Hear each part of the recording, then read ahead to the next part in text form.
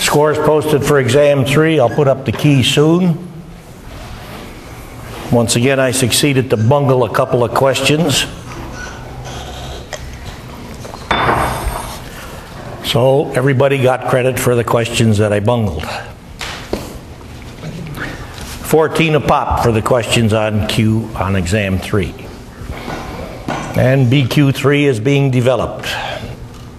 I started scribbling up some evil ideas yesterday afternoon, and I'm working further on these evil ideas, which of course will be subject to you after I finish inventing BQ3. You'll see it by no later than Sunday. Just check on the website. Will it be due on Tuesday? Because that's the last. Will it be due on Tuesday? I've decided BQ3 will be due a week from today because I'm going to run an exam review. So even if you're not of a mind to attend the exam review, since this time slot corresponds to our class, I don't think it's asking too much for those of you who are of a mind to turn this in for credit to at least see me for that. I expect to get this room for the review, but I don't know yet. I've asked for it to be reserved. If I don't get this room, I'll get a different room. And if you don't get that room, what is that? And if you don't get that different room, you'll go. I'll get a room. Don't worry about that part of the puzzle. Maybe it'll be the O'Connell Center. What the hell do I care?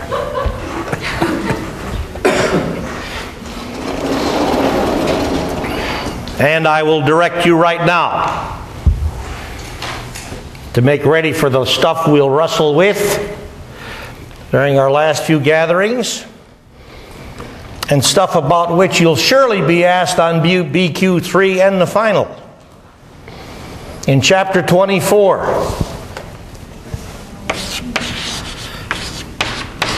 which bears the title, Transition Metal Coordination Chemistry.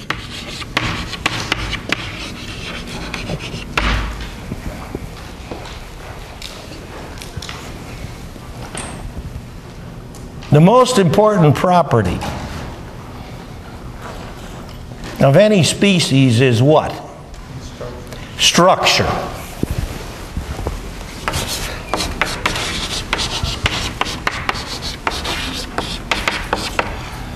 You will see much of the discussion that's in chapter 24 devoted to the issue of structure of coordination complexes, which relates directly to a very important property of transition metal complexes called isomerism. You want to do yourself a big favor? Read through this stuff this weekend and think about it carefully, because that's what we're going to focus on.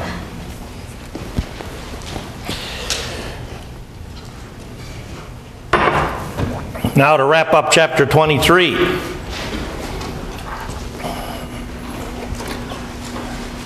For which we really have discussed in sufficient detail regarding rationalization of strengths of Bronsted-Lowry acids and bases, with the exception of hydrated metal ions. We'll talk about it in a moment. But before we go to hydrated metal ions, you'll notice in chapter 23, I don't remember the question number, but you can find it. HBr, a stronger acid than HCl. We rationalize that on the basis of chloride ion being a good deal smaller anion than bromide ion. So based on electronegativity, you'd expect HCl to be a stronger acid than HBr because chlorine is more electronegative than bromine, but not substantially so. 3.0 Pauling electronegativity for chlorine, 2.8 for bromine. But bromide, which is derived from bromine, is a much larger anion than chloride ion because the bromine atom is a much larger atom than the chlorine atom. So on that basis, we expect negative charge density to be smaller for bromide ion because it's a much larger ion than chloride ion. So you're smearing this single unit of minus charge over a much larger surface. Does that fit the facts? Yes. The fact being that HBr is a stronger acid than HCl. Well, what about perchloric acid versus perbromic acid? These acids are also very similar in strength, and they're also strong acids. In fact, you may recall in our acid-base table that this is listed at the top of the acid column because it's the strongest known mineral acid. Mineral means it's derivable from minerals that exist in Earth's crust.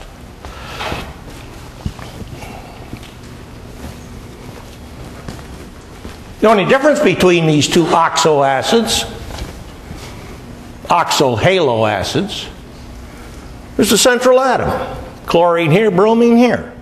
But in this case, the chlorine derivative is the stronger acid. Whereas here, the bromine derivative was the stronger acid. Now, if you write the Lewis structures for the anions of these acids, you get tetrahedral species, the perchlorate ion and the perbromate ion. Hybridization identical. Structure, geometry identical. Peripheral atoms identical. Only difference is the central atom. And since bromine is a bigger atom than chlorine, we know perbromate ion is a bigger anion than perchlorate ion. Yet in this case, the chlorine derivative is the stronger acid. So a rationale based on size isn't going to work. Number one, do you realize that although bromide ion is a much bigger ion than chloride ion, perbromate ion is not a much bigger ion than perchlorate ion at all? That make sense to you?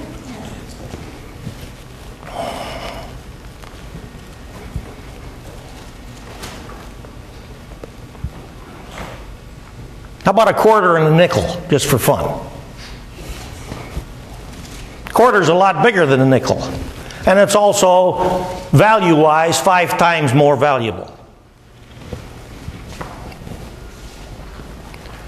Well, what happens if I add 5 pennies to a quarter and 5 pennies to a nickel? Do I see the same difference in size? If I did a volume displacement measurement, the quarter displacement is much larger than the nickel displacement. But the quarter plus the 5 pennies displacement, although it's larger than the nickel plus the 5 pennies displacement, isn't as large by the same factor. Not nearly as large. How about value? Now I got 30 cents versus 10 cents, don't I? Now the value ratio is 3 to 1. What happens if I add more pennies? Do you see that as I add more pennies, say 10 more pennies, now I got 40 cents versus 20 cents. Now the value ratio is 2 to 1. And the size ratio becomes smaller than it was previously. Does this make sense to you? How the difference in size changes dramatically when I keep on adding these peripheral atoms, all of which are the same size, like adding the pennies to the quarter versus adding the pennies to the nickel.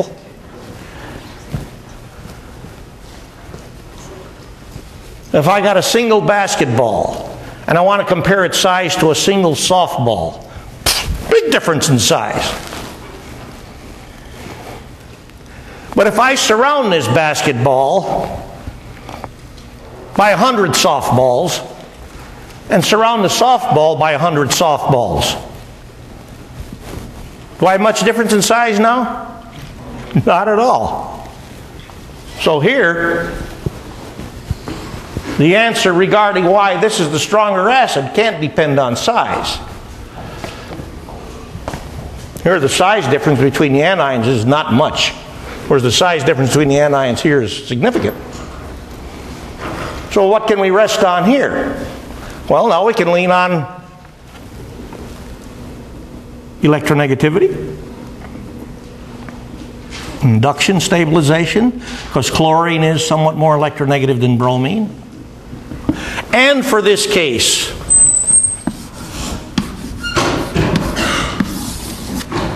could we also lean on this? Chlorine and oxygen are different in size. Bromine and oxygen are different in size. But the difference in size between bromine and oxygen is a lot greater than that between chlorine and oxygen.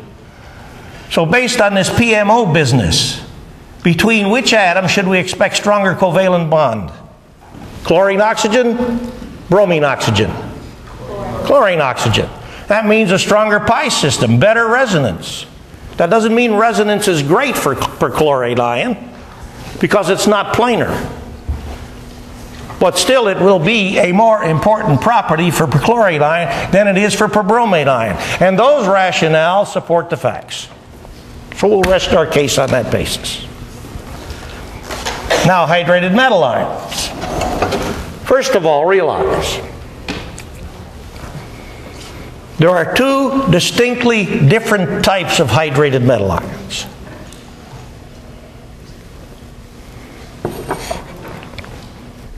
Metal ions which are A family, like hydrated aluminum ion, hydrated calcium ion, hydrated magnesium ion. You did work in 46L with hydrated magnesium ion, hydrated aluminum ion. You found out that hydrated aluminum ion is a much acid strength-wise compared to hydrated magnesium ion. Which one? Much stronger. Why so? What's the difference between these two ions as isolated ions?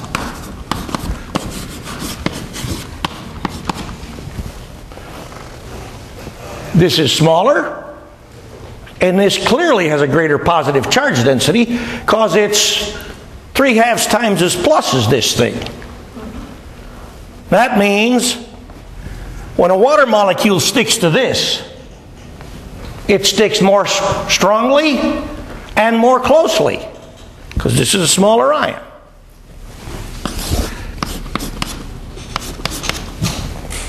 Now, what accounts for the acidity of a hydrated metal ion?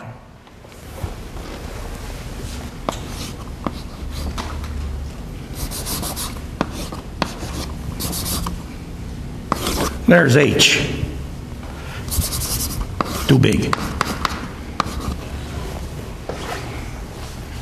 The hydrogen ends of the water dipole are the partially positive ends. Squiggle plus. Here too. The shorter and stronger the aluminum-oxygen coordinate covalent bond, the greater is the degree of electrostatic repulsion between the metal ion itself and a hydrogen atom end of a water molecule, because these are the partially positive ends of the water molecule. The greater this repulsion, the more easily the oxygen-hydrogen bond cleaves heterolytically, and often the solution swims H+. That's how these behave as acids.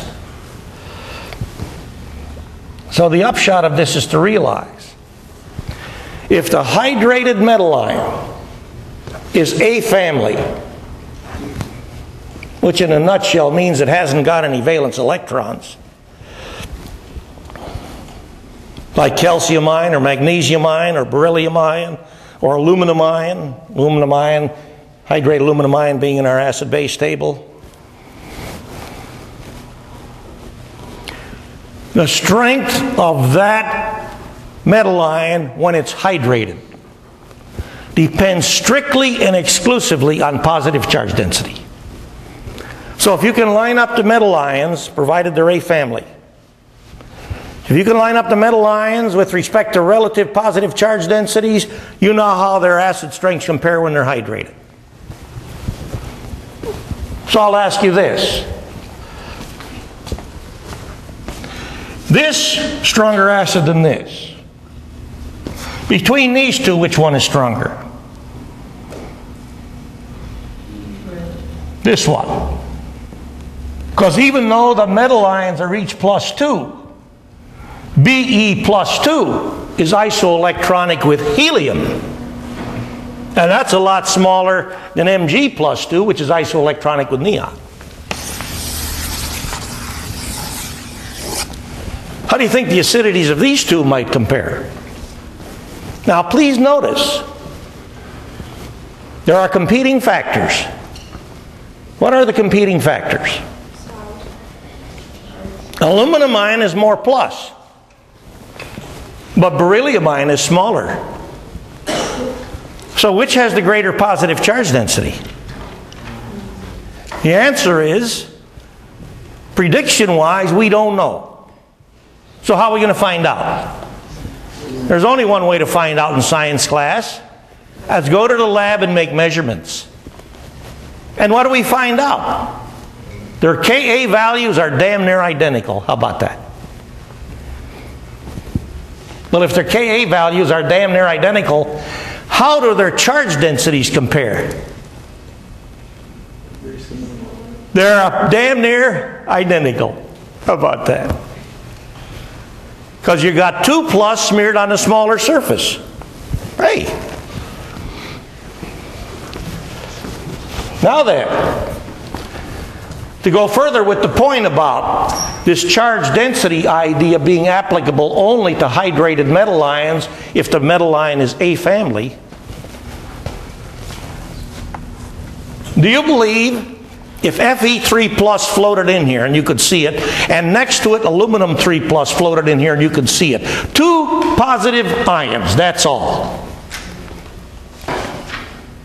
Which one would be larger? Iron 3 plus or aluminum 3 plus? Aluminum 3 plus is isoelectronic with neon.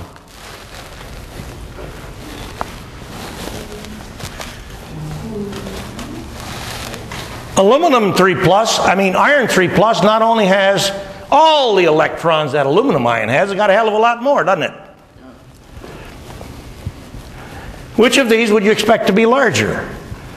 Did we not recognize as you go from period to period, the general observation is that sizes get progressively larger? If I have an iron atom all by itself, and an aluminum atom all by itself, which atom would you expect to be larger? Iron. Well then, does it not follow that iron plus 3 should be observed to be a lot larger ion than aluminum plus 3? Yes. The data bear this out. They show this to be the case.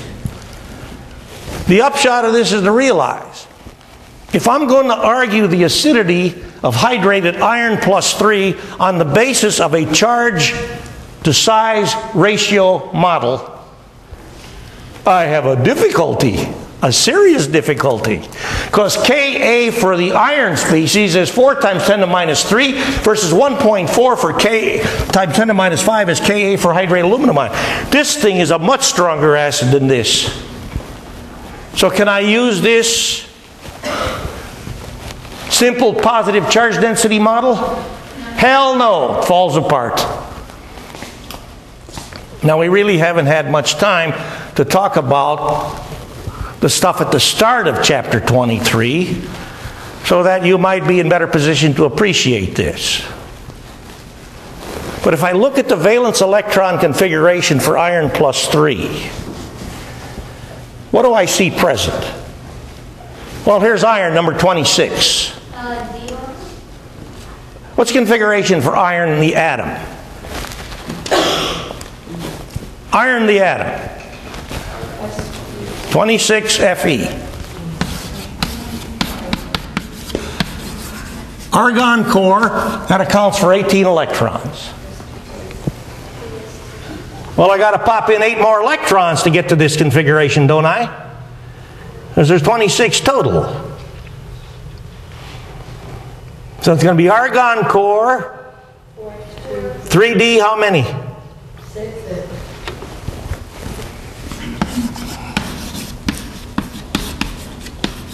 And notice that, even though we put in the S electrons before the D electrons, as soon as you put in as few as 1 D electron, the D sublevel becomes lower in energy. How do I know this? When I ionize the iron atom,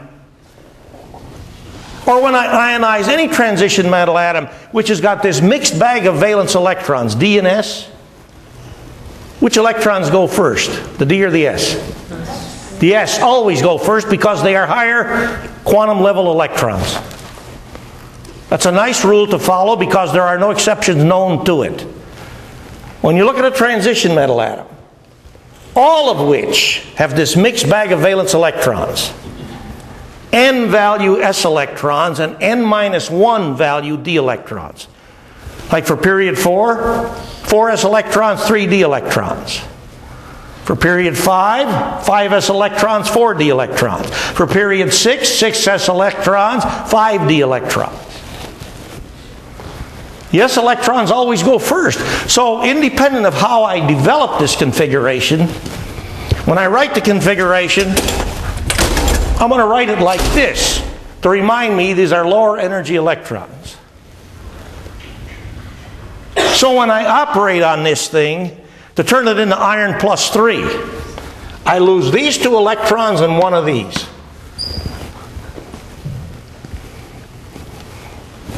So I still got 5 3D valence electrons. Now we get to the salient point of this. D electrons and D orbitals. Again, we didn't talk much about this, but if you looked at the videos, you'll know what we're driving at. D electrons and D orbitals. How effectively do they shield? Aren't they really poor? Poor shielding electrons. What are the strongest shielding electrons? S, because they're the best penetrators. On a time average basis, S electrons relative to the same energy level electrons, SPDF if they're all in the same energy level, the S electrons, even though they determine size, because the most probable distance from the radius for S electron in a given energy level is farther from the nucleus. Quantum mechanical studies bear this out. Then P electrons or D electrons or F electrons of the same quantum number. Yet on a time average basis, these S electrons are still closer to the nucleus. Screwy things, these electrons, aren't they? Because of this wave character. They're not points. They're not in any position exactly at any time. They're all over the place at any time because of this wave character. So not only is this S electron furthest from the nucleus on a time average basis, it's closest to the nucleus on a time average basis. That's a funny damn thing. I wish I could behave like that. And while people did exams, I'd be hovering over the shoulders of everyone. And I'd say, "Where's the PSI?" "What?"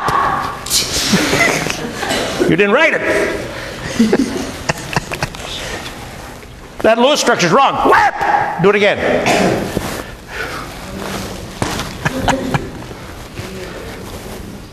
Sorry, I watched the video, but could you explain this concept of shielding again? Well, what's going on here is that, we're not going to take any time to talk about shielding. You can look at the video. But what this amounts to is, 3D electrons or D electrons in general do not shield effectively. That means, as I see it, when a water molecule, here's now iron plus 3.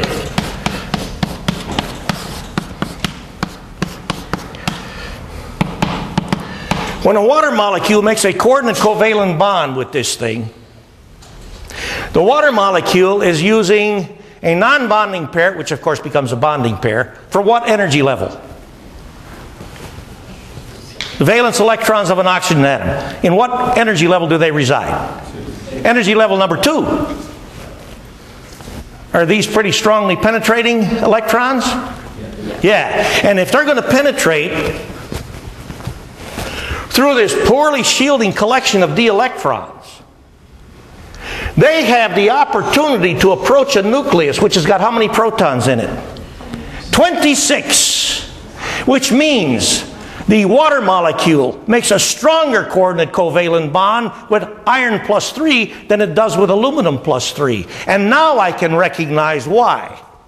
I wind up with a greater degree of repulsion between centers of positive charge, namely the nucleus of iron plus 3 and the hydrogen atom ends of a coordinated water molecule. And now I got a way to rationalize why these transition metal ions, when they're hydrated, are unusually strong acids. Same for post-transition metal ions. Hydrated gallium ion, for example, this thing. Here's hydrated aluminum ion. Here's hydrated gallium ion. They're both hexahydrates. They're both octahedral ions. Gallium, same family as aluminum, right? Both +3 ions. Which of these do you think is the stronger acid? Clearly gallium +3 is a lot bigger than aluminum +3. Which do you think is the stronger acid? If I write down Ka for this thing, am I going to get a bigger number than this or a smaller number? Because you have to realize that gallium +3 is or is not like an A family atom, or put a better way, a noble gas structure atom. Because aluminum +3 is a noble gas structure ion, pardon me. Calcium +2, beryllium +2, those are noble gas structure ions. How about gallium +3? Is that a noble gas structure ion? No, because gallium +3 has got, well, here's go iron, cobalt, nickel, copper, zinc, and then we got the gallium. Gallium's got a full complement of 3d electrons, all of which are lousy shielders. So when these coordinated water molecules for gallium +3 burrow through these poorly shielding d electrons, they're looking at a nucleus which has got, count them, 31 protons. And that gives me a way to recognize why hydrated gallium ion is a lot stronger acid than hydrated aluminum ion. Interesting. Is hydrated ion stronger than hydrated gallium? It may well be. I don't remember the data, but I know it's a strong acid and stronger than hydrated aluminum ion. You can look this stuff up on the web. Enough on this.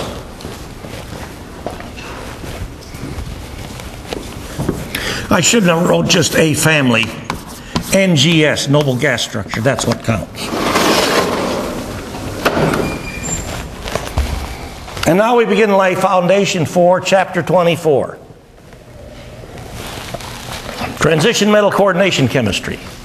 And the way we shall lay this foundation is to take a look at the very last stuff that's considered in chapter 23, which I purposely placed at the tail end of chapter 23 because it's part of metallurgy, which is the chemistry that's discussed at the end of chapter 23, and because this particular aspect of metallurgy is a marvelous springboard into chapter 24 on transition metal coordination chemistry.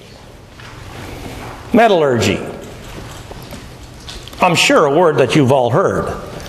It's just a general word, term, that applies to processes which are mainly chemistry, that allow us to dig ore samples from Mother Earth that contain metals, like aluminum oxide, iron oxide, stuff like that.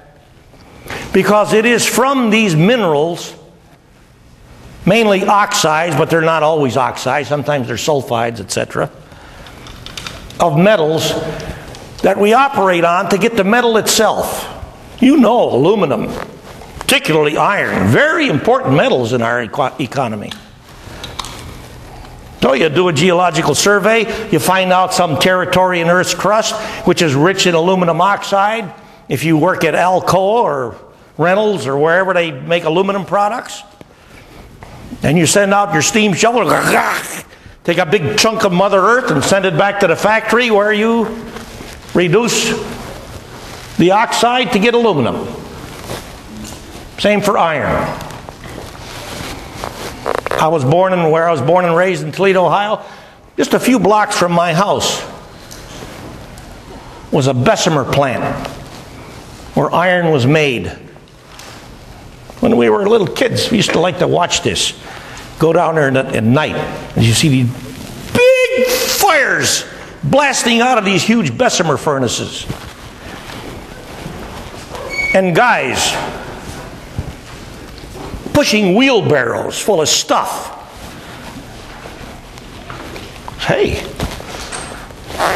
in the late 40s and early 50s, we didn't have a lot of mechanized stuff like we have today. Watching wheelbarrows of stuff, iron ores being dumped into the top of these Bessemer furnaces, which were huge.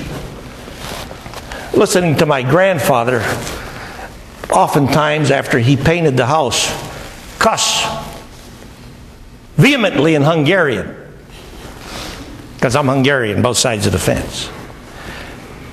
Because just after he painted the house, the wind blew from the wrong direction and blew the soot from the Bessemer, landed on the fresh paint, and he'd be out there saying, I shouldn't repeat the words, but I know the words. In any case, the specific metallurgical consideration which is of interest for us to be springboard into chapter 24 is that of the purification of nickel. An important metal, not nearly as important as iron and aluminum and copper, but still important. Nickel shows a lot of chemical similarities to cobalt. Probably not surprising to you since they're neighbors. Atomic number 27 cobalt, 28 is nickel. And a long time ago, a chemist named Mond, M-O-N-D, discovered that if you take nickel, which is contaminated with cobalt, metals, obtained after you reduce nickel oxides or nickel sulfide ores, copper, cobalt oxide, cobalt sulfide ores, to get the base metals, you still had nickel contaminated with cobalt. Yeah, you got to get the cobalt out of there if you need pure nickel. What Mond found out is that if you take this nickel contaminated with cobalt and treat it with carbon monoxide vapor, cobalt, carbon monoxide. I have to write this down.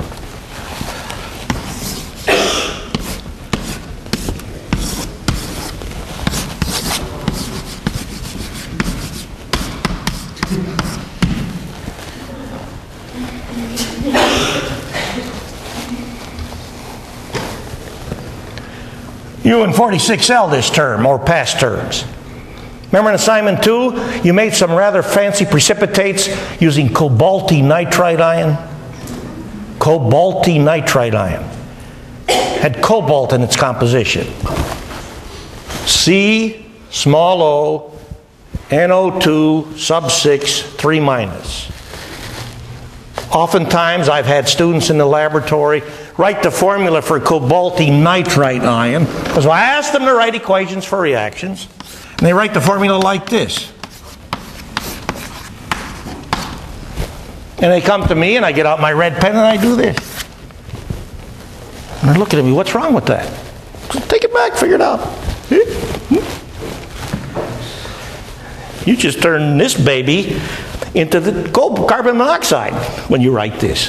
Hey, communication's important. Gotta be careful about this stuff. Now back to this. At this very low temperature, lower than the boiling point temperature of water, nickel reacts with carbon monoxide molecules to make this very interesting material called nickel tetracarbonyl, which at this low temperature is a gas. That leads us to our first consideration. Do you believe this reaction is redox?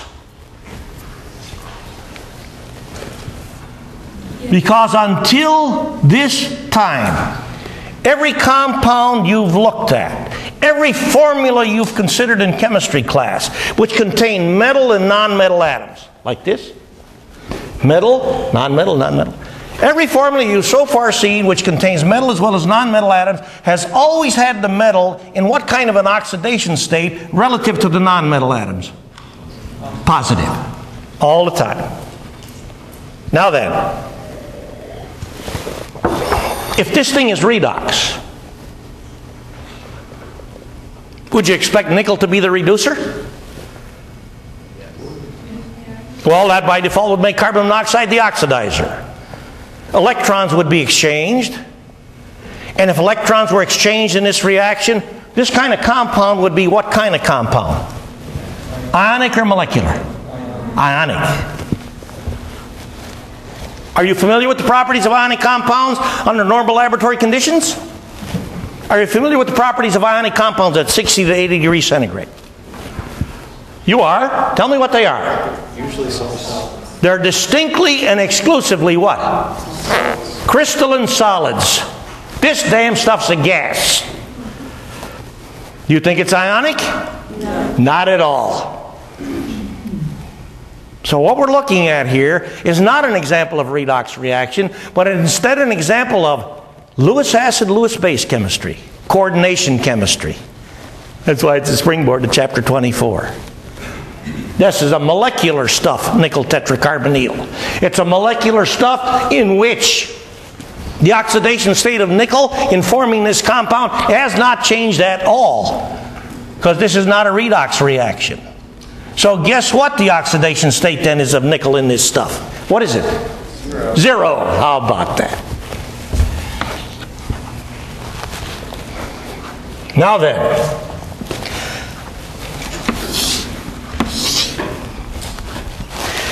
carbon monoxide as a ligand. What's this word ligand? I think we mentioned this before. That's a transition metal chemist name for a Lewis base. That's all it is. Lewis base, LB. Transition metal chemists call these things ligands. You can look this up on Wikipedia and stuff and find out why it's called ligand. History of chemistry. What I want you to do is on your paper right now write a Lewis picture for carbon monoxide.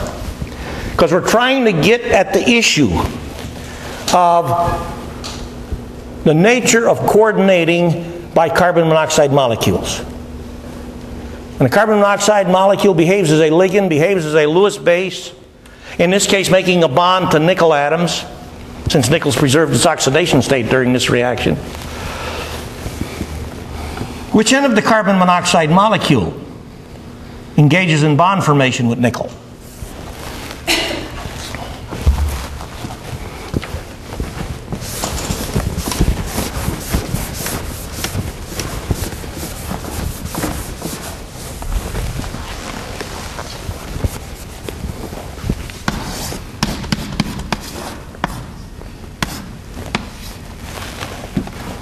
Did you get this? No other possible Lewis structure you can write for this thing. Total number of electrons, 10. You remember the formalism? Which is an important formalism to remember. In all even electron, 10's an even number, right? That's what even electron means. In all even electron species, molecular species, which are stable and which contain carbon and or oxygen and or nitrogen, CNO atoms in such species are exclusively and always octet. And there is a very valuable application of the idea of octet. I find students coming to me in 2046, they got this octet rule all screwed up. Carbon, nitrogen, oxygen. In stable, even electron species. In such species, carbon, nitrogen, oxygen, always octets. And carbon, always 4 bonds, unless you have an unusual species like this, where there's 3 bonds instead of 4. But when you deal with, which is arguably the most common category of organic molecules, hydrocarbons, carbon always 4 bonds for hydrocarbon molecules, which are stable. All right? Now then, you see anything unusual about this Lewis structure? Do you remember that after writing a Lewis structure, you have a device which you should apply to constructively criticize the Lewis structure? What is that device? Formal charge. Put the formal charges on this thing.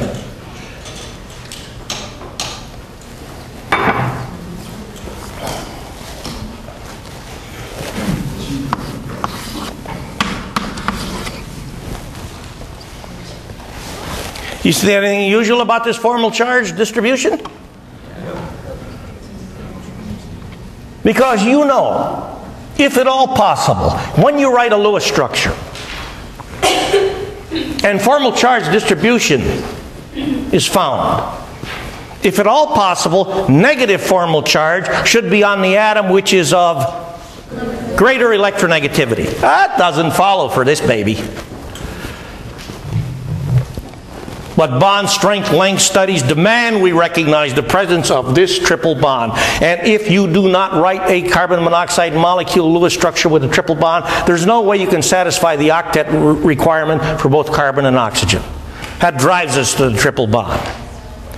Secondly, in passing, I will tell you, this is the second strongest bond known in the world of chemistry. This triple bond. Here's number 3.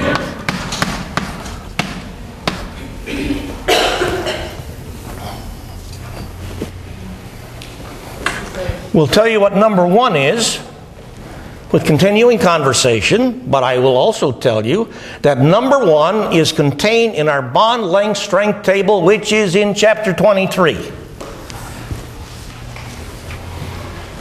It's the nitrosodium cation. There, I've given you its name. You want its formula? I'll give you its formula. There it is. Never mind that for now. Let's go back to carbon monoxide. Our LS analysis shows us that there's a non-bonding pair at each end of this molecule. But the LS analysis also shows us that formal charge analysis suggests that which end of this molecule has the greater negative charge density? Carbon. And which atom is more likely to be willing, so to speak, to share its non-bonding electron density to make a coordinate covalent bond because it is of lower electronegativity and stabilizes its non-bonding pair less effectively? Carbon. How about that? Result?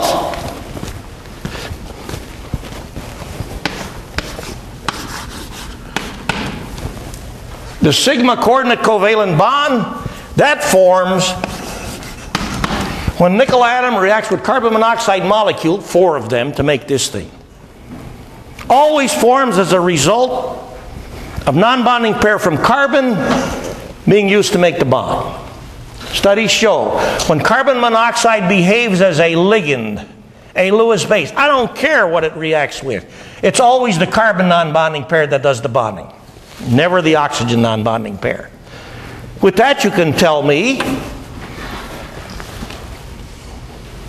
which end of this will make the coordinate covalent bond if this interesting species does liganding stuff. You can think about that. We'll talk about that later.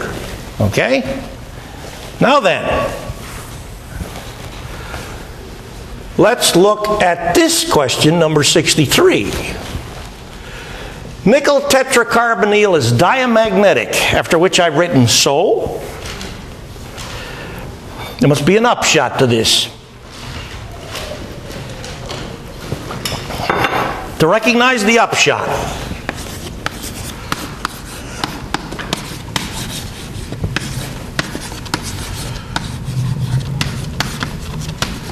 let's look at the configuration for nickel atom. There it is. You know how to write this stuff because you did this in 2045. If I do this with a box diagram,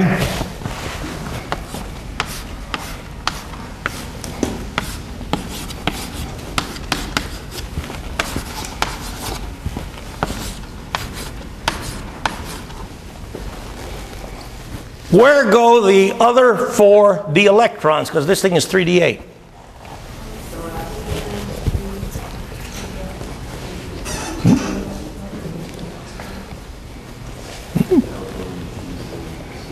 Did you learn about Hund's rule of maximum multiplicity? What's that mean? You have to fill them all up? We haven't filled up anything yet. I can't fill them all up. I got to have 10 electrons to fill them all up. Fill them up in order.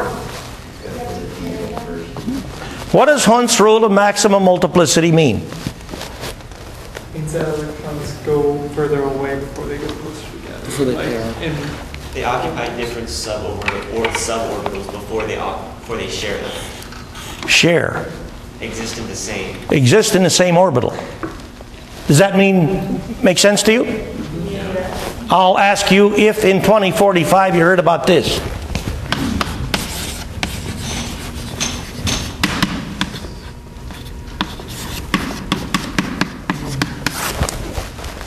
Pairing energy. Did you hear about that? How in the hell can you talk about Hund's rule without talking about pairing energy? I got to talk to these 2045 people. The pairing energy is the term applied to the extra energy that you must spend to get two electrons to live in the same orbital. Because when they live in the same orbital, they're as close to each other as they can possibly be. And electrons attract or repel each other? Repel. Because they're about the same sign, charge-wise. So what Hund's rule is really telling you is, if I got a bunch of orbitals which are all the same energy,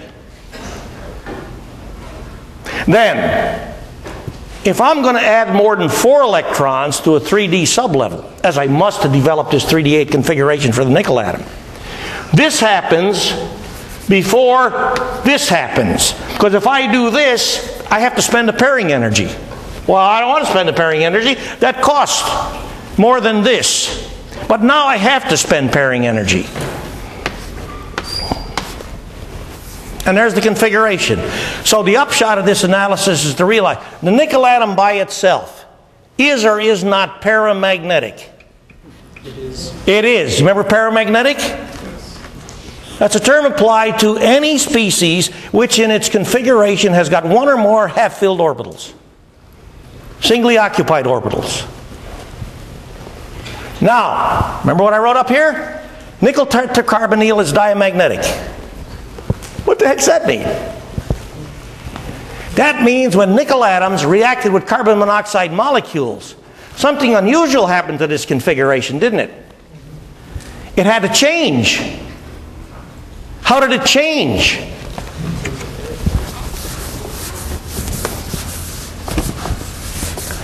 As if by magic, because of the thermodynamic drive to make that stuff, the bonds, these two 4s electrons, when the carbon monoxide molecules approach to bond with nickel, these two 4s electrons jump back. Here. And in come the 4 carbon monoxide molecules, each of which supplies a non-bonding pair, taking residence in these valence orbitals of nickel. This orbital got freed up by this bond formation interaction, and these orbitals were there and empty previously. Now they get filled. Now why should I believe this story? Well, the damn thing is diamagnetic, so something happened to happen with those previously 2 half-filled d orbitals that we had before. And this tells me the hybridization for nickel in nickel tetracarbonyl is what?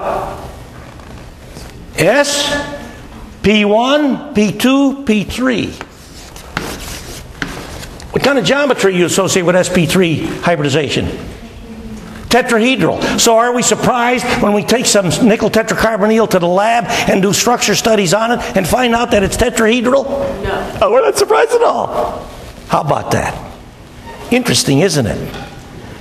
So we looked as if something magic has happened here.